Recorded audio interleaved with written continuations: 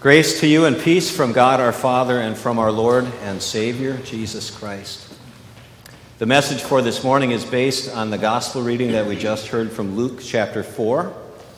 We begin with prayer. Lord, bless the words of my mouth and the meditation of our hearts. May they be acceptable in your sight, O Lord, our rock and our Redeemer. Amen.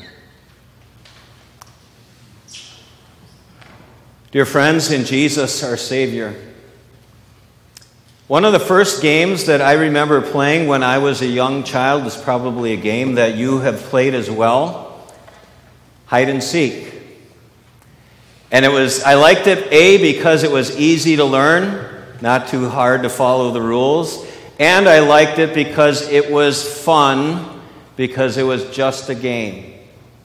And it didn't really matter if you would find the other kids that you were looking for or not, and you ended up having to be it all over again.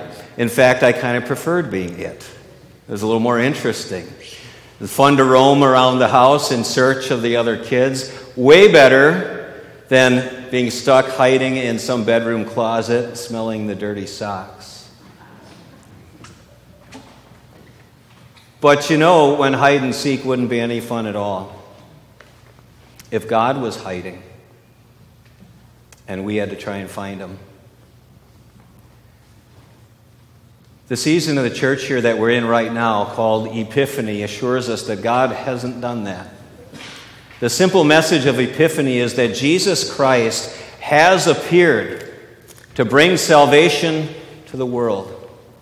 That Jesus Christ has come as the one who has made things right between sinful human beings and a holy God. And he allows us, he is the one who allows us to live close to God, confident of his love for us here in this life on this earth, and with a sure hope of doing that forever in heaven. And today we get to hear Jesus proclaim that message in person in his home church, his home congregation. And we note the reaction that he received. And as we review this bittersweet portion of the Bible, we ask God the Holy Spirit to work in our hearts so that we see that Jesus preaches the message that saves, because it's a message that points us to him. There are all kinds of people who stand up to preach, and they're holding the Bible in their hands, and they talk about what it means that Jesus brings you salvation.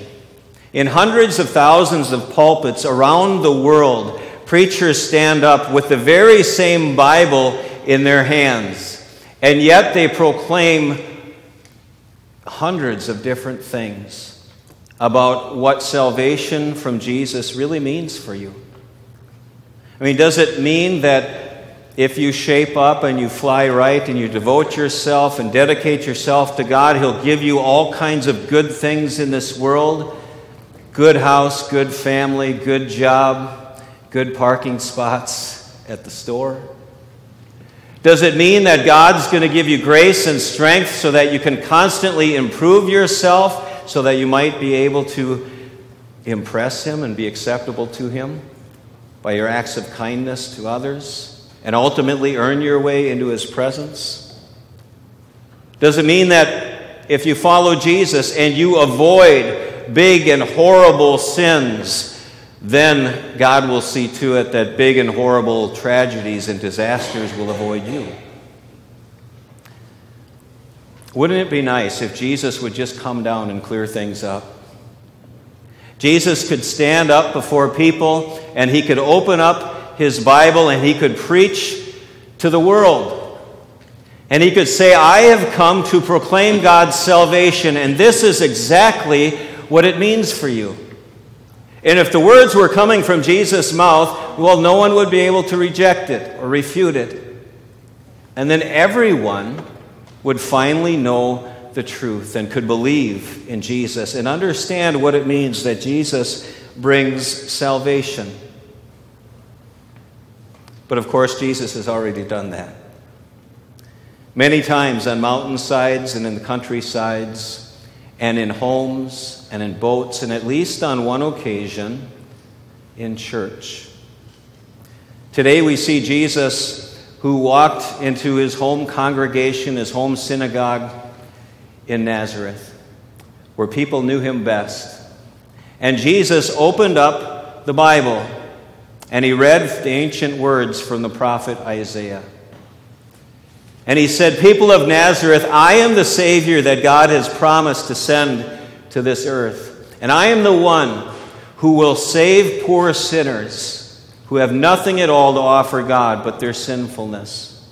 And I am the one who will free people who are enslaved to sin and Satan, and they can't free themselves. I am the one who will give sight to people who can't find their way back into God's family, and they're stumbling around in the darkness. And I'm the one who will bring good news to people whose consciences accuse them of being guilty before God." Jesus said salvation lies solely in him. And at first it seemed like things were so close to clicking. Like everything was going to fall into place. Words of grace were flowing from Jesus' mouth. All the people in the synagogue had nothing but good things to say about him.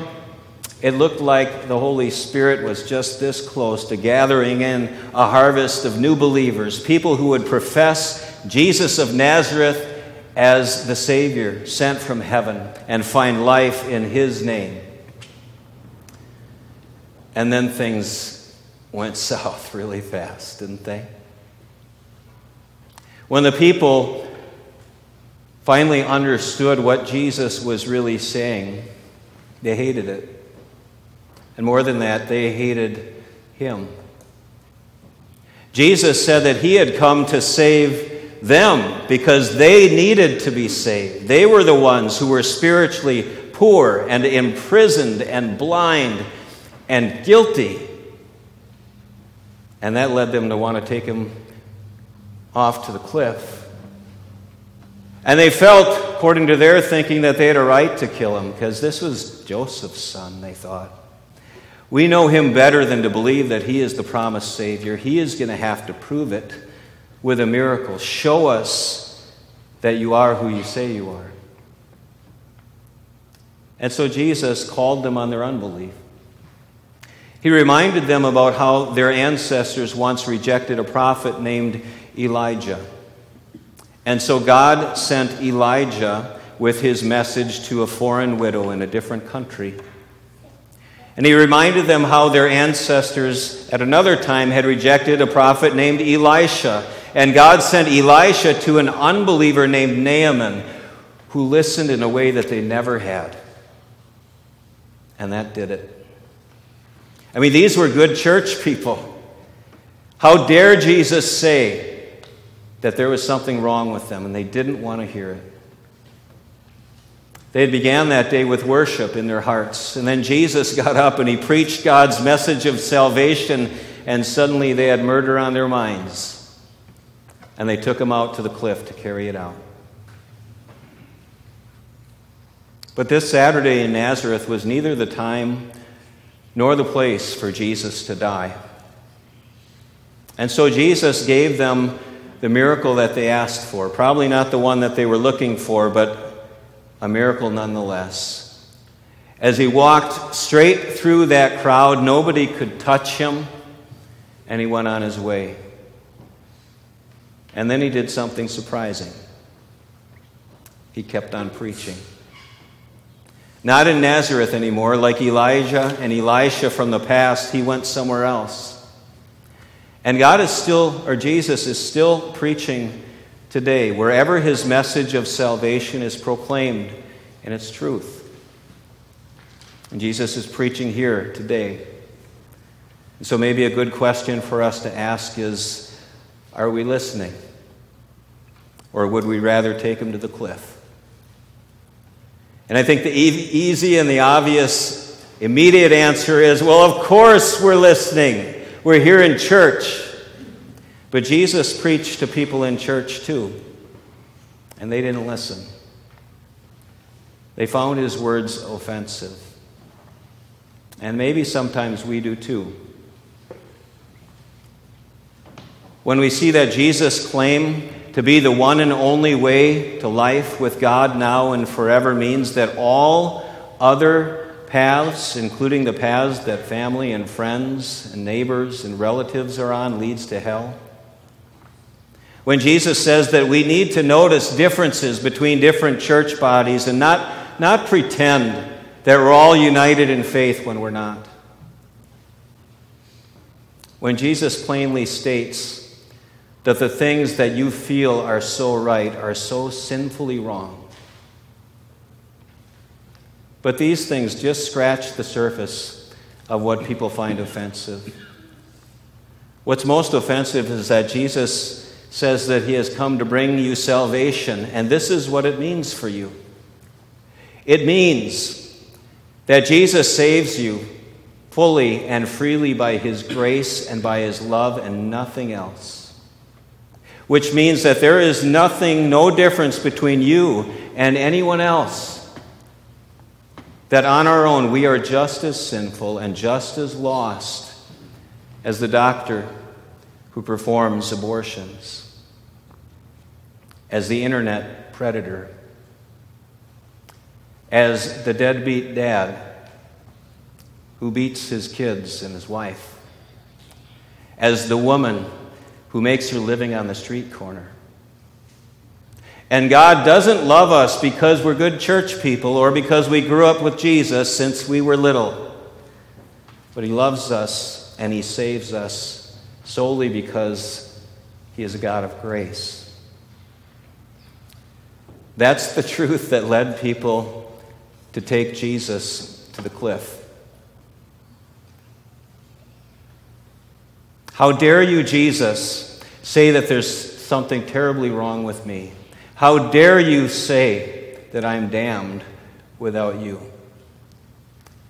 Sometimes we don't like grace to be grace, do we? Do you ever wonder when Jesus will walk straight past you and go on to the next town? This is a sobering truth, isn't it, in this section? That Jesus doesn't always stay where his word and his message is rejected. And when his message is despised, he takes it elsewhere. This account of Jesus in his hometown of Nazareth doesn't seem to be full of very much good news, does it? The headlines in the local newspaper would say, Jesus preaches and Jesus is rejected. But listen again. Jesus walked right through the crowd, and he went on his way. And then he went down to Capernaum, a town in Galilee. And on the Sabbath, he taught the people. And they were amazed at his teaching, because his words had authority. I think if you would ever take me up to the top of the steeple with the intent to throw me off, that'd do it for me. But not Jesus.